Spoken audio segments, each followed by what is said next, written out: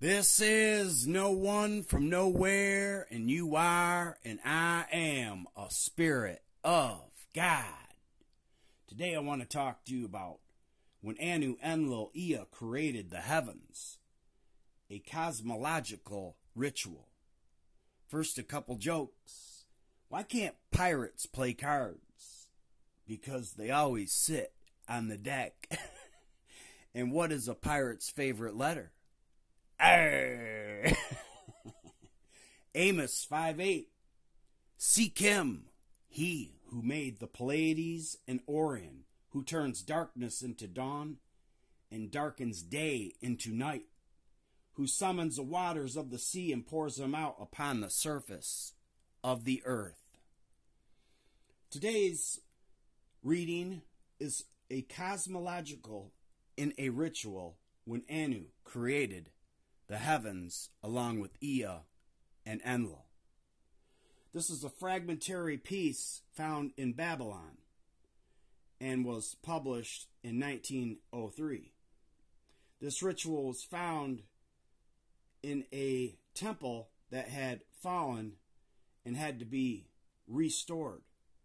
And part of the ritual is what they gave as an offering was bread, honey, butter, and oil that was found at this ritual offering. When Anu, Enlil, Ea created the heavens, Ninimud created the ocean, his dwelling. Ea in the ocean broke off the clay. He created the god of bricks to renew the houses. He created the reed and forest for building works. He created the god of carpenters, the god of smiths, and Arazu to complete building work. He created the mountains and the seas for all. He created the god of goldsmiths, the god of smiths, the god of masons, and the god of miners for work, and their rich produce for sacrificial gifts. He created Ashnan and Lakar, which can be equated to Genesis 4, the Cain and Abel story, and the debate, the Sumerian debate between cattle and grain. Which was better? Which is more important, the cattle or the grain? And he created Sirius, Ningizida, who can be equated to Thoth, Hermes, and Enoch. Ninsar, and to make the offerings numerous, he created Utaman, who holds the sacrifices in his hand. He created Asag Zuga, the high priest of the great gods, to complete the commands and ordinances. He created the king to adorn the shrine of the gods.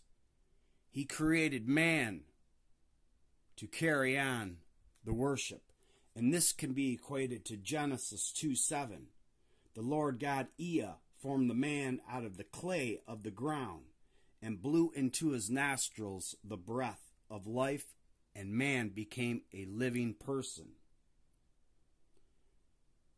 And he created this for the earth and the heavens. Anu, Enlil, Ea created the heavens and the earth. Remember your creators in the days of your youth, before the evil days come and the years approach, of which you will say, I have no pleasure in them. Before the sun is darkened, in October 2023 and April of 2024, when the dust returns to the earth as it once was, and the life breath returns to Anu, Enlil, and Ea, who gave it to you. Thank you so much, and always remember that you are, and I am, a spirit of God. Peace and love be with you.